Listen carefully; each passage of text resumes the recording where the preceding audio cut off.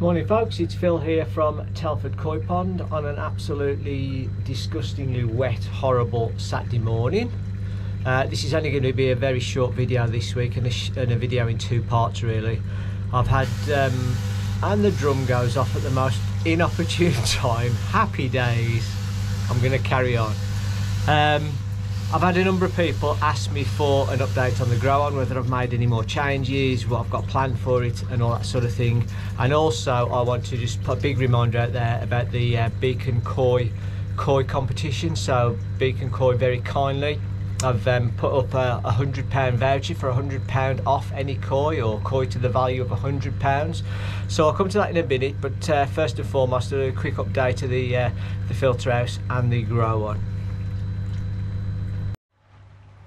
So in the filter house, no real changes at all. I haven't changed anything in here for a while, to be honest with you. The drum is still working absolutely superbly. I haven't put any more media in, so there's still, I can't remember what I said on the last video, to be honest with you. About 80 litres of, or 60 litres of Alex and 60 litres of pond pad, something like that. It's way over manufacturer's recommendations, but as you can see, it's all going very nice. So as long as it's turning like that, I'm more than happy with it. There's nothing stuck in the corners. The drum's superb. I think I mentioned before, these filter screens, I bought a replacement set of those, and they're just so handy. What I tend to do is every 3 months take the ones that are on out, put the clean ones in, and then the ones I've just taken out I zap them with a jet wash and then put them in some descaler overnight, because the water in Telford is absolutely awful for lime scale. But other than that, it's just spot on basically. For those that know about these filters and the potential drip problems down the side, I sorted my drip problem out basically by putting a piece of silver tape over the side here and a piece of draft strip across the top, and that just makes the water that does come down here, drip down here, drip back into the drum. So don't have any wet floors, which is oops, get it on there eventually. That you can see the mark on the floor where it used to drip, that sort of brownie mark. But no, I'll say everything's working absolutely superb in here. The individual unit, again, I've made no changes in there. UV's on. The two containers are full of sinking media. You know, it's been absolutely fine. Got a couple of bags of zeolite in there just because I had a couple of bags of zeolite from the other pond and never threw it away. Just leave it in there. I can't think of anything else. I've only got 2 air pumps working at the moment. I am, as you would expect, almost fully stocked up on fittings and treatments and things. My readings at the moment on the Pond Guardian, so the TDS is at 190, which is good. I like to keep it under 200. It went up to about 280 when I turned it off for treatments recently. Temperature's 21. The pH says 7.2 on there, but if you remember a while back, I did a trial on the Cactoily. Don't know how close I can get. The Cactoily pH says 7.51, so there's always sort of a 0.3 difference between the two. Now I've tested it with you know, independent little pen pH meters, and sometimes it's closer to the Cactoily and sometimes it's closer to the Pond Guardian. So to be honest with you, what I tend to do is just think it's in the middle, so it's about 7.35, 7.4. Everything else is good. TDS again, it's saying 190, temperature 20.9, so there or thereabouts, or 338. It's all cracky, you know, it's all good stuff. The the beast there is still performing absolutely superb, reverse osmosis, and it's still performing at the same functions, the same rates on the readers. Obviously they're not on at the minute. I'm still getting the same readings. So it's pure RO going back into the pond is about 2.8 litres per minute. RO waste is 0.7, and purified tap water is just enough to fill up whatever's going into waste. So it's sort of around the 0.75 mark. And remember, that only runs for 30 minutes 4 times a day, and that is enough to keep my TDS, as you've just seen, down from above 400 down to 190. The backy shower working absolutely superb. I haven't made any changes to that pump or the filtration or anything like that. big shout out there, Humber Koi, thank you very much. The guys gave me that mug at the BKKS show, very pleased with that, thank you, God bless you. And then if you have a quick wander outside, even though it's tipping down with rain, just show you the little beasts. So they're all quite happy. As I say, the backy show's performing absolutely marvellous. I can't believe I was without the sound of running water for so long. Superb, it really is, and it's still just running at a minimal rate. It is just the sound of running water that we're after. All the fish are fine, probably can't tell in this light, but the water quality is almost back to where it should be after the treatments. So the fish, as I say, are happy. There's Lancelot, and there's Ghost. So yeah, and I'll just wander you over to the grow and we'll have a quick look at that. I don't know whether you'll see it, but the overflow is working perfectly. Can you just see the drips? I don't know whether you'll catch the drips or not. But the overflow is working perfectly in this weather. It's keeping the water at the height that I've set it at. Fish are happy.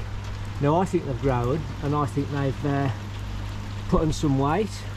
The one fish that's completely bemusing me at the moment is that one that was a shower, and as you can see, he's losing all his colour, both the sumi and the benny, which is really weird, but it's still a nice fish. Got some fantastic mirror scales down the side. Again, I don't know, let's pick it up. That's my favourite. I call him Two-Face because obviously half of his face is black and the other half's red. Apologies if I'm getting rain on the screen, it's dipping down. I've made no changes at all to the filtration. I've just got temporary covers on everything at the minute, and the reason for that you'll find out shortly. So I'm more than happy with this. I'm happy how it's performing. Sorry, I have made changes. Obviously I've put a new air pump on, and I've put the proper air pump lines in there so I can clean the easy pod quicker. I still haven't put anything on that that arm that's coming off, but I'll tell you about that in the shed in a minute. Yeah, we've got some exciting stuff coming ahead, because whilst I'm happy with this, I have the opportunity to make it better. So I am going to, I won't say I'm going to completely replumb it, but there's a lot of this I am going to change for a very good reason. And as I say, that will probably be on the not the next video, which will probably be a fish buying video, believe it or not, but the video after that I'll show you what I'm doing, but a load of exciting stuff happening, a load more equipment. I'm just going all out on this, to be honest with you. The temporary covers are still on the top, so those are off the old pond and bits of codged up stuff. I am debating, we spoke to Norafine, and Norafine are going to actually make us a cover to go over the whole top, so like a similar to their net material but stiffer. So I'm waiting to see what that one turns out like. Hopefully that will be something they can sell then as an easy pond cover, which might be good.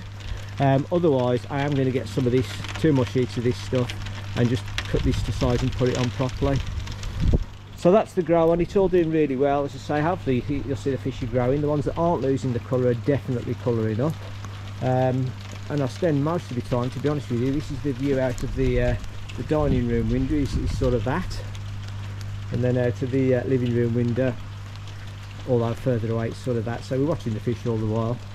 Right, I'm going back in the shed, and then I'll tell you about a couple of things. So I nearly forgot to show you the one big change I have made, and hopefully you'll pick that up in there. Air curtain, so sorry about the reflection, but there is a 1 metre air curtain in there now. It's doing an absolutely splendid job, and I've took the Venturi off, so hopefully you'll see that at the back. Put the camera close enough. I took the Venturi out because I've got the air curtain on. Actually that might be a better picture, there you go. Just because there was just too much stuff in the pond. You know, there's a lot of stuff. So anyway, that's the grow on. So the air curtain, for anybody that's interested, I got that from Okie Koi. And me and Craig are going on a bit of a road trip again tomorrow. We're going to 2 places. First of all, I'm sure you all know that Lee's offloading some of his fish before his Japanese trip. So we're taking a ride up to Lee's. There's a couple of fish that I'm interested in out of Lee's pond. But then we are actually going on to Okie Koi to have a look what he's got to offer on the koi front. So as far as I'm concerned, one way or another, I'm going to come home with some fish tomorrow. I am absolutely determined. I've been talking about it forever and a day. Grow up tanks up now. parameters are getting there. Again, what I'm doing moving forward, I'll show you a bit more on that in the next couple of videos, but I'm going to be using some new products as well, which hopefully will get me to the tip-top position that I want it to be. So I think that's about it. There's not really much more I can tell you on this front. As I say, we've already looked at this. There's nothing changed. It's just nice to be in here out the dry. So anybody that hasn't got a filter house, I would strongly recommend a shed or anything you can do just to put a bit of cover over your head, because, you know, on a horrible tipping down rainy day like this, you know, it's just nice to come out basically and be dry and doing bits and pieces. So I'll snap back to you in a minute and we'll talk about the Beacon Koi prize. Right folks, I'm not sure how well this is going to come out because they're on the telly screens, but this part of the video is to talk about the Beacon Koi £100 Koi voucher that they're giving away as part of a competition. So if you want to know more about it, that's the video. It's my video 173. If you go and look at that, you can have a look around Beacon Koi, and also it tells you all the rules and regulations and how to do the videos and everything. So, sorry, how to enter the competition and everything. And as I say, it's for £100 Koi gift voucher. So this is £100 worth of Koi, or £100 off the price of any Koi you purchase from Beacon Koi. Ideally, it's a go in and choose your Koi and take it away with you. It's an in-person event, but I'm sure if you have a word with the guys, they will do you. They might also apply it to you know, sort of online purchases, but I would expect that you will need to pay the postage on top of that anyway. So if you can go to Beacon Koi, all the better. I'll just swing you around. I mean, you've got Dean's contact details down there. You've got Dean's and Simon's, although you won't see it. I'll put the rules and regulations up and everything on the back of this competition.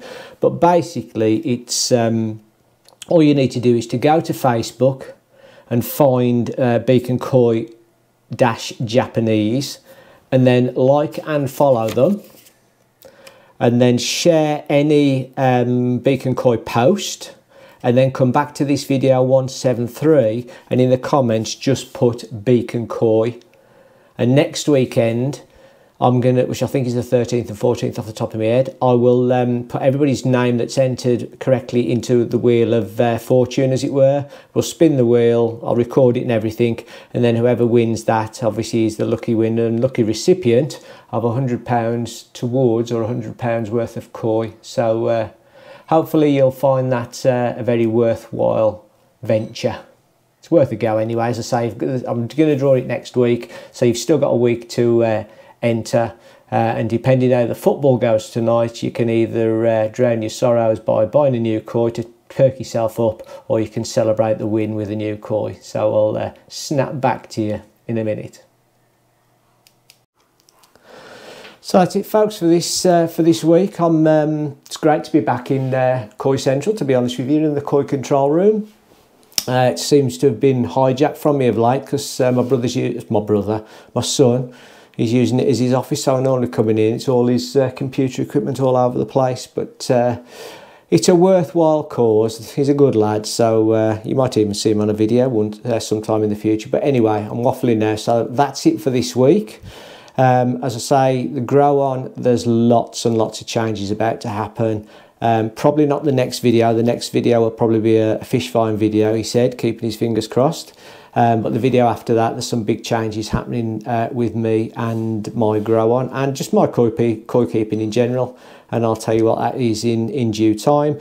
But also the Beacon Koi competition, fantastic competition. You know, £100 worth of Koi, or £100 off a Koi that you purchase. Doesn't come along every day. It's free to enter. It's dead simple. So have a go, and best of luck with that one.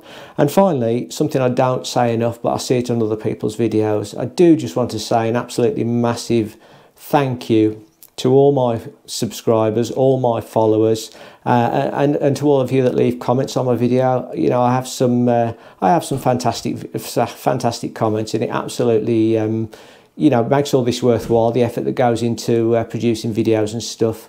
So massive thank you for that. To the people that leave negative comments, you know, I've got no problem. It's your opinion. If you want to share them, that's absolutely fine. And you know, we take the good and the bad as it goes, but just a massive thank you. And to anybody that enters the competition, good luck. See you next time.